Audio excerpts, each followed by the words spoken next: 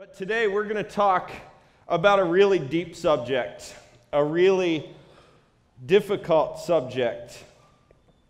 For me, I told some people, I told Melanie, my wife, I said, you know, this is without a doubt the most difficult youth camp assignment I've ever had in my life, because I have to figure out a way to talk about sex and physical love to campers who range from 9 to 22, who live everywhere from the center of Pennsylvania in farming communities to the middle of Brooklyn in New York City. That's a lot of diversity, and there's a lot of different views about what it means to walk in love in your relationships with people of the opposite sex. But when I boiled it down, something struck me as I was praying through the message and praying through where we wanted to go together this morning, and that was really everything in our culture is about dating and romantic relationships, right? Everything. You think about the things that you watch on TV. The reality shows that talk about dating, The Bachelor and The Bachelorette. Even in like sitcoms, or if you like NCIS or something like that, like I do, one of the things that keeps you tuning in every week is to see if this person is going to get together with this person, and you're rooting for this couple to finally make it. One of my favorite shows growing up was Friends. And the whole thing about Friends is, when are Ross and Rachel finally going to get together and have it be permanent? And the whole thing, and even beyond Ross and Rachel, the entire concept of the TV show Friends was about relationships with members of the opposite sex and figuring out your love life and who you were. And now, obviously, I have a 2-year-old, so I watch a lot of the Disney Channel. And that's only partially because I have the 2-year-old, okay? I'll be honest, I'm a dork. And one of my favorite shows on Disney Channel right now, of course, is Girl Meets World, because I grew up with Boy Meets World, That was my jam. I loved Boy Meets World. TGIF every Friday night, 8 o'clock, ABC. It was good stuff. And so I like Girl Meets World, and I'm sitting there, and I'm like, even Girl Meets World, it's all about Riley having this crush on, I don't even remember the guy's name. Lucas, thank you. See? You know what I'm talking about. You relate. We're having a moment. It's nice. Okay? But that's what it is. Everything in our culture is about who you're dating. I told you guys that I used to work at a high school, and we talked a little bit about that last year. And as I would walk through the halls of the high school, I'm going to say overhear because it sounds less creepy than listen in on conversations. Okay, I would overhear conversations through the hall, and I felt like every single conversation I was hearing was, who's dating who? Or who likes who? Or can you believe she did this with him? And everything that I heard, well, maybe not everything, but like 90% of the things that I overheard were about relationships. And the news and the magazines and TV shows and the internet all tell you that relationships are what define you as a person. And even more than that, if we continue to boil it down further, people would tell you that the success and the health of your relationship is based on physical stuff. The stages of a dating relationship in even middle school and into high school, your relationship progresses based on what you've done, the steps that you've taken. And it's everywhere around us. And so this morning in your devotion, I asked you to look at one passage of Scripture and answer one question. I wanted you to look at 1 Corinthians chapter 13, verses 4 through 8. 1 Corinthians chapter 13, verses 4 through 8. Says, love is patient, love is kind. It does not envy, it does not boast. It is not proud. It does not dishonor others. It is not self-seeking. It is not easily angered. It keeps no record of wrongs. Love does not delight in evil, but rejoices with the truth. It always protects, always trusts, always hopes, always perseveres. Love never fails. And I asked you to look and say, look, if you go through these characteristics of love, I mean, this is a pretty good definition of love, am I right? If you're looking for a biblical definition of love, 1 Corinthians 13, verses 4 through 8, give you a pretty good start. What to look for in a loving relationship. And I ask you to take those characteristics and how would they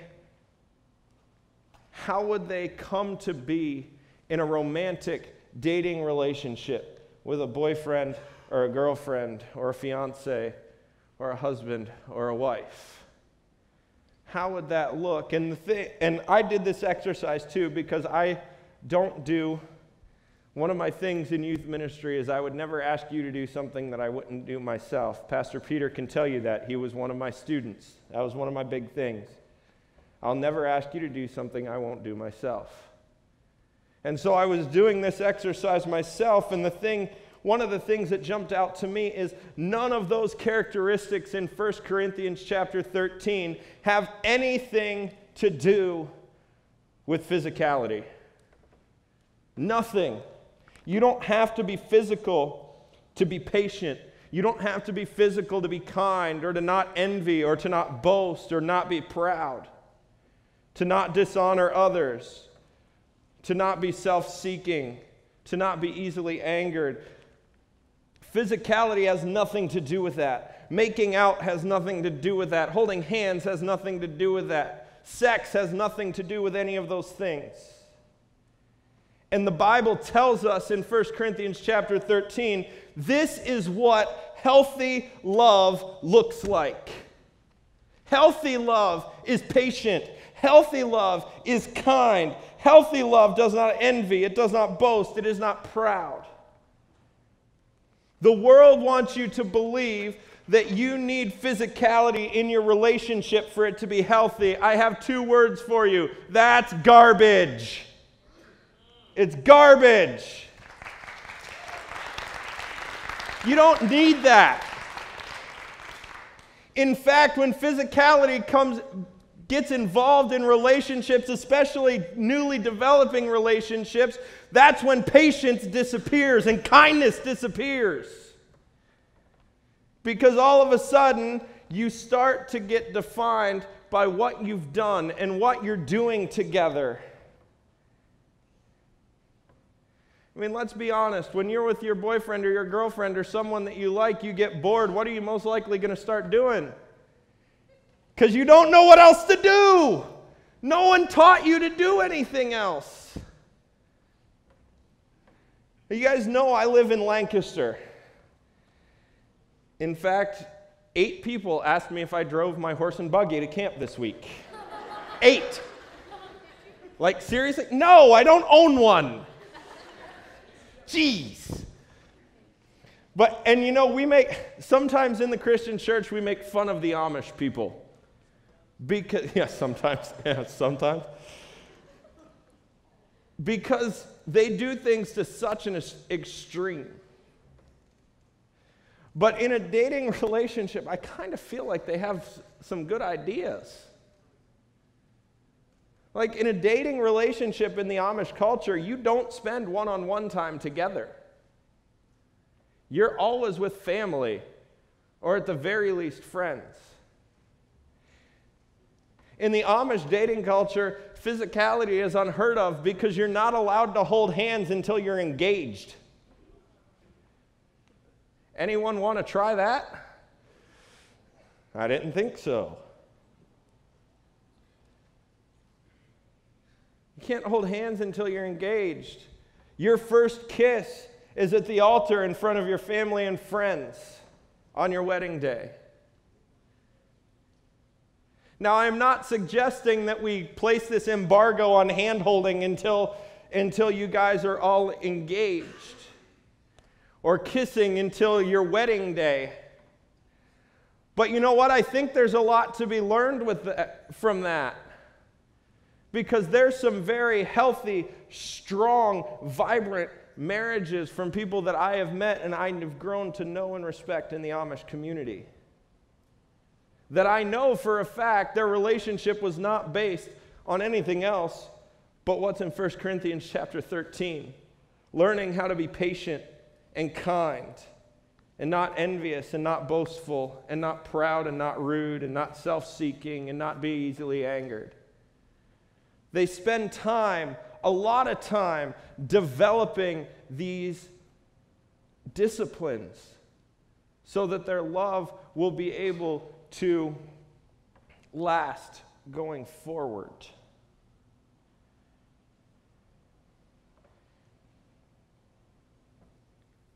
You don't need the physical stuff to have a loving relationship.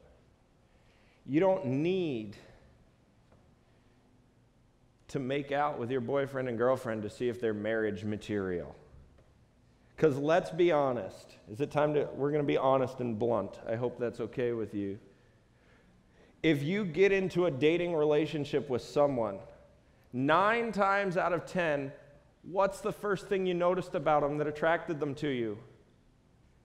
Come on, you guys know the answer to this question. It's how they look. She's pretty. He's handsome, or hot, or muscular, or sexy, whatever word you want to use. Come on. 9 times out of 10, that's the first thing you notice about someone, is if they're cute or not. And that's the first thing that you realize when you realize you're into someone, is that you realize that you think they're cute. And you hope that they think you're cute too. Come on. You already know the physical attraction is there. You already know you're going to be able to figure that out before you even start dating because you're already mutually attracted to each other. You don't need it. What you need in order to build a God-honoring relationship that will someday turn into a God-honoring marriage is to figure out how to love that person like you love yourself. And if you're wasting time having sex and making out and doing all these things, you're not going to learn about each other. I mean, you'll learn about each other. You're not going to learn anything beneficial about each other. You're not going to be any more prepared for marriage than you were the first day that you started dating. You have to learn how to work together, how to communicate, how to love each other. Do you like playing with Play-Doh? Who said no? I feel so bad for you right now. I ate Play-Doh. That explains a lot. All right. So guys, I have a question for you. You remember playing with Play-Doh when you were growing up, right? In like preschool or Sunday school or whatever. You're with me. Outside, listen, outside of don't eat it, which I would never have thought of doing when I was a 4-year-old even. I mean, I don't know. I guess I probably did it once and thought that it tasted. Have you actually ever tasted Play-Doh? It's terrible. It's awful. Don't tell me anything different. It's terrible. Okay, it does taste salty. That's true. Very salty. Listen, all right. What was the thing, outside of don't eat the Play-Doh, what was the one thing your teacher or Sunday school teacher or your daycare worker told you not to ever, ever, ever do while you were playing with Play-Doh? Don't ever, ever, ever mix the colors together, right? Right? Don't ever, ever, ever, ever, ever mix the colors together. So I have this nice dark black Play-Doh here, and I have this nice lime neon green Play-Doh here. It's beautiful, isn't it? Isn't this fantastic? Don't these look wonderful? Don't you just want to play with them and build all sorts of things? Yeah, come on. Come on. Yeah, I went there, guys. I went there. How are you dealing with this? Counselors, we're going to need some heavy-duty counseling later today. All right, I just ruined all these kids' lives by mixing the colors of Play-Doh together. Look, hey. Shh. At least make it. No way, man. Look at this. Now it looks like I have one ball of Play-Doh, doesn't it? It's just two different colors. It's two different colors. Am I going to be able to get this apart? No. You have faith in me. Thank you. I appreciate that. You don't have faith in me. Well, you and I have to have a talk later. If I start, I'm starting to try to pull this apart a little bit here, even if I go really carefully getting down into the center. Look, I'm getting down into the center and still trying to pull apart. It doesn't work, right? There's still some green in the black. There's still some black in the green. I have now ruined two perfectly good containers of Play-Doh, which are both colors that I really like, actually. Why did I do this? Because I'm horrible. Yes, thank you. Correct answer. No. Listen. Guys, I want to be real with you, and I need you to be mature with me. Can you do that? Can you handle that? Thank you. The world wants you to think that sex and physicality in relationships is no big deal. That it has to be something in your relationship. It has to be a huge part of your relationship, if not the biggest part of your relationship. And all you're doing when you do these things, when you have all of these relationships that are based on sex, on physicality, on physical love,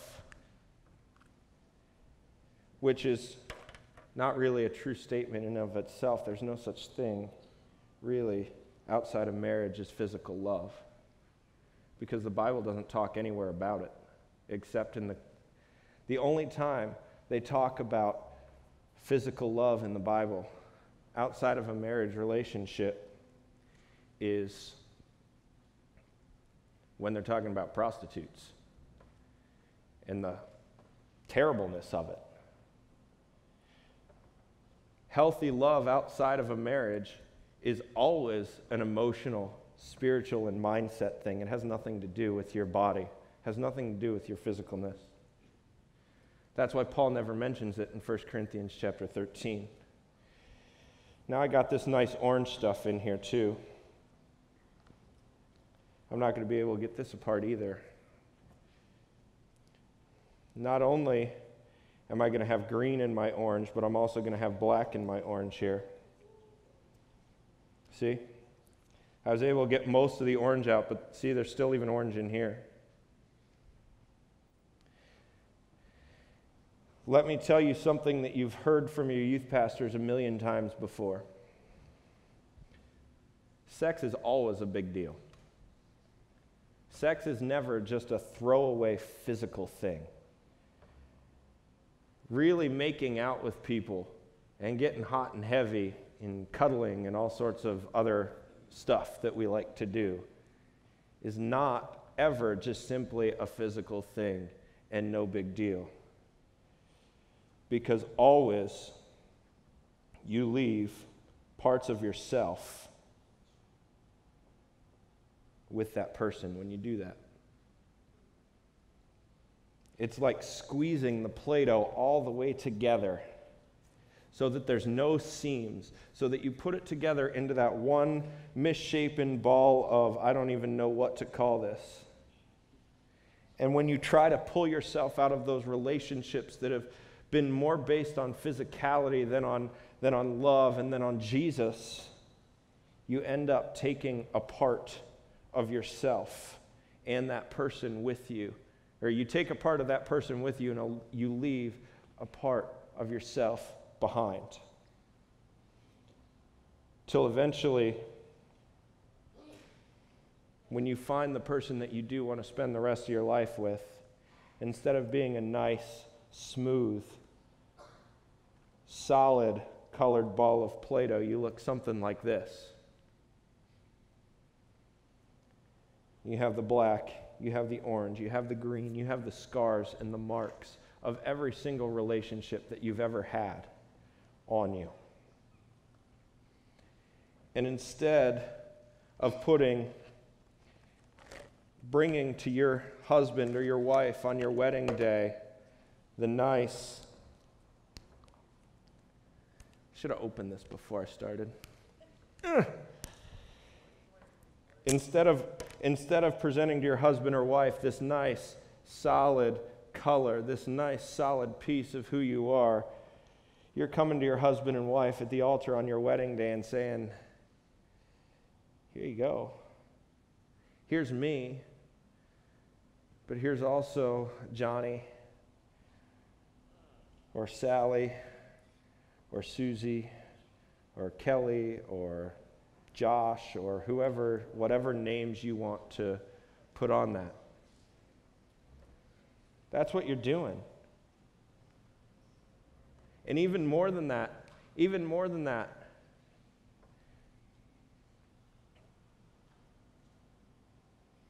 this is what you're presenting to the body of Christ as your best witness for what Jesus has done for you.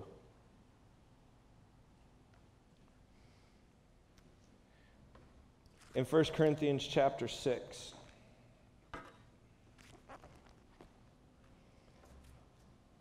Paul writes this in verses 12 through 20. And I was just going to share this with you straight out. I have the right to do anything you say, but not everything is beneficial. I have the right to do anything, but I will not be mastered by anything. You say food for the stomach and the stomach for food, and God will destroy them both. The body, however, is not meant for sexual immorality, but for the Lord, and the Lord for the body. By his power, God raised the Lord from the dead, and he will raise us also. Do you not know that your bodies are members of Christ himself? Shall I then take the members of Christ and unite them with a prostitute? Never. Do you not know that he who unites himself with a prostitute is one with her in body? For it is said, the two will become one flesh. But whoever is united with the Lord is one with him in spirit. Flee from sexual immorality. All other sins a person commits are outside the body, but whoever sins sexually sins against their own body. Do you not know that your bodies are temples of the Holy Spirit, who is in you, whom you have received from God? You are not your own. You were bought at a price. Therefore, honor God with your bodies.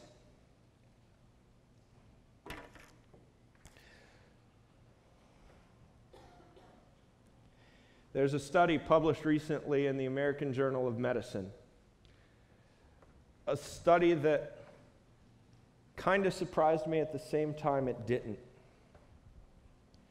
You know that phrase in there, the two will become one flesh. We always talk about how when, in a sexual relationship, and especially in a marriage, the two become one flesh. And it never really made sense to me when I was your age, when I was growing up. Because I was kind of like you. I was like, sex isn't that big of a deal. I'm not really thinking anything about it. I'm not going to remember it. It's just something to do because I'm bored with my girlfriend.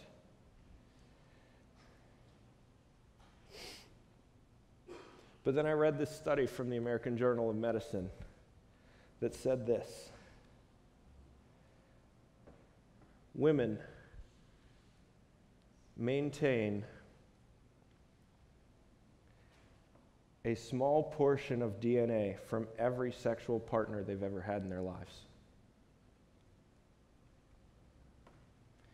And when I read that, the Bible's words that say the two will become flesh made all the sense in the world to me.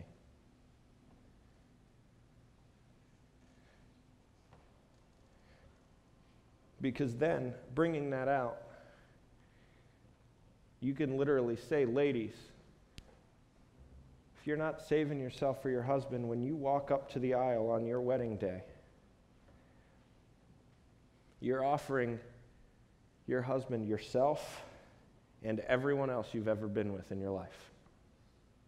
And that's not just pastor speak. There's now scientific research to back that up.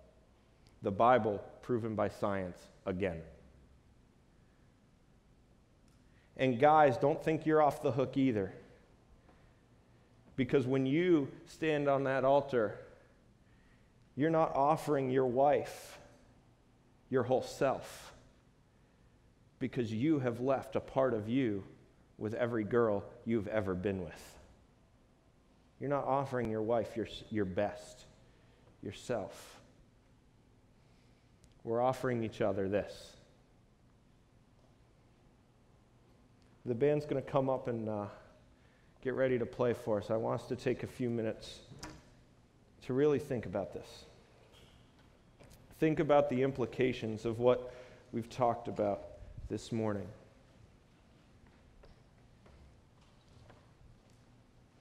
What does it mean for love to walk in our relationships?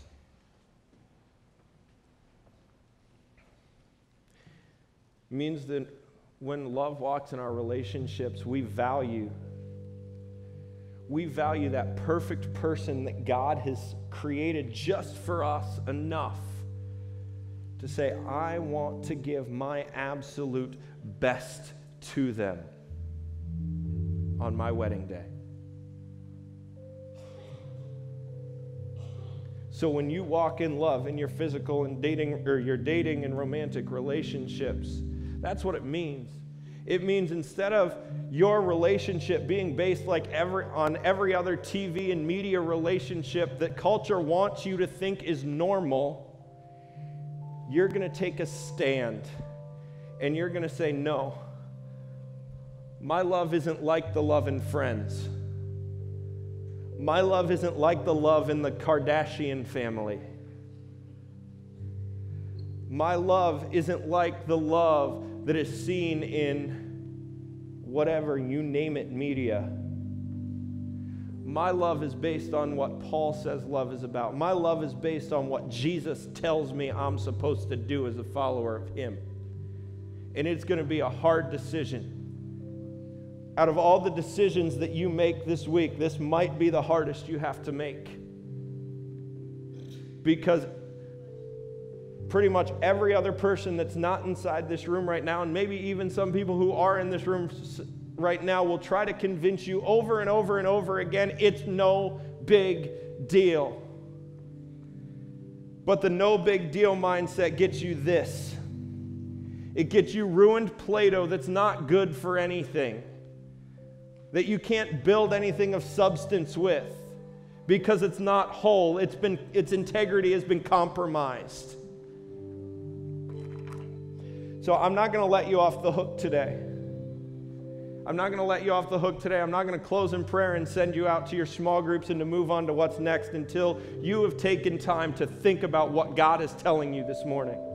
Because I believe God is telling you things this morning. God is working on your hearts. And the cool thing is, serving our God is your past doesn't count to our God.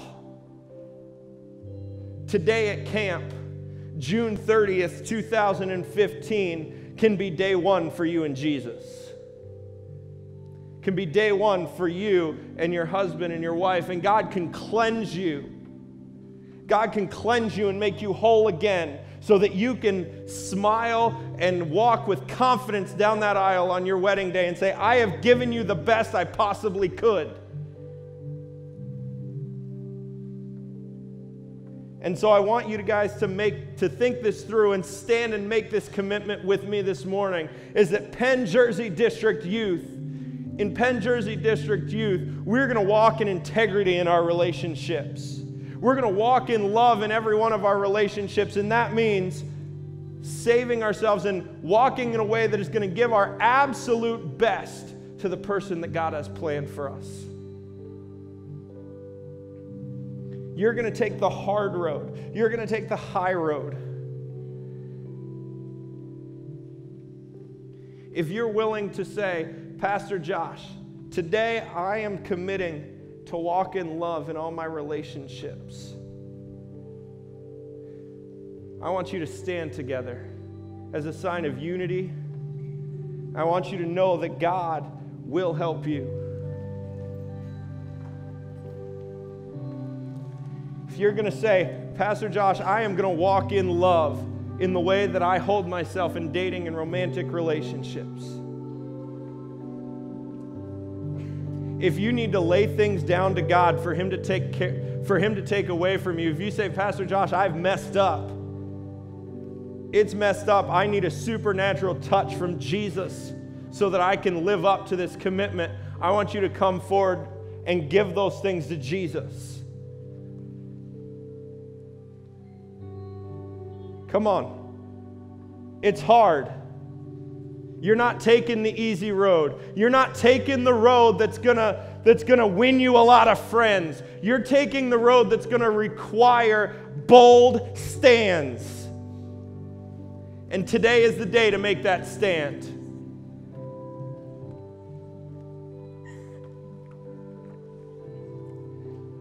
Say, I am throwing this old ball of Play-Doh out. Jesus, take the junk. Take the things that I have ruined, that I have given away. Get rid of them and make me pure and make me whole again. So the band's going to sing. If you need to lay things down before Jesus this morning, take the time to do that. All of you, look around. See the people who are standing with you and encourage each other. Stand with each other. God isn't late, as the song says. He won't delay. He's your refuge. He's your strength. No matter what you're up against, God is bigger. So push into Him and make this commitment to walk in love this morning.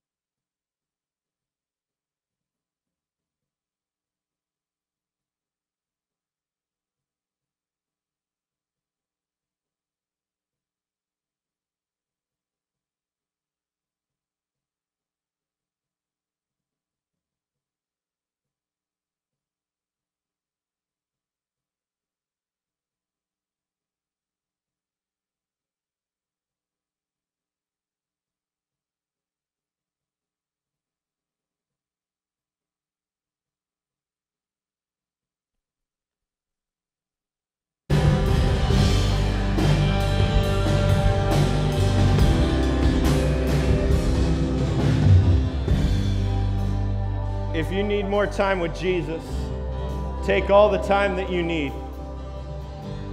God's schedule is more important than your camp schedule. Counselors, if you see some of your youth here and you want to gather around them and support them, I would encourage you to do that. For those of you who are standing both up here and in the seats, if you're making that commitment to say, today I am walking in love in my life, follow your stand with words. Vocalize it. Say it. Counselors, encourage your kids in your small groups both this afternoon and this evening to vocalize the commitment that they are making. Make them stand behind their words. This isn't something to be taken lightly.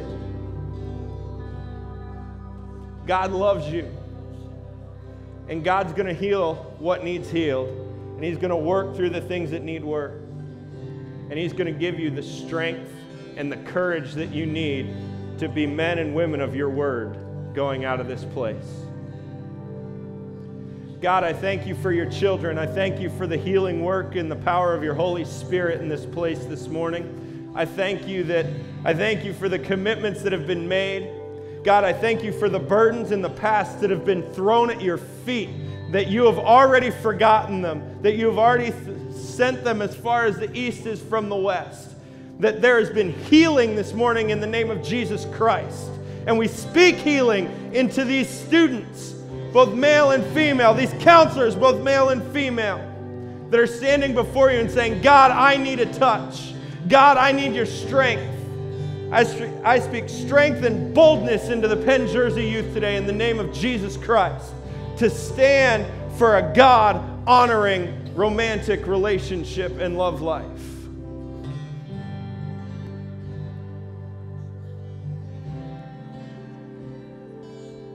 God, we love you.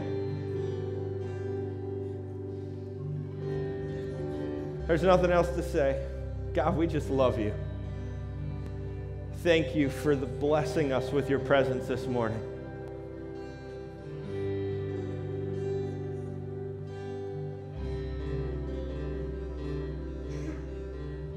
In Jesus' name we pray. Amen.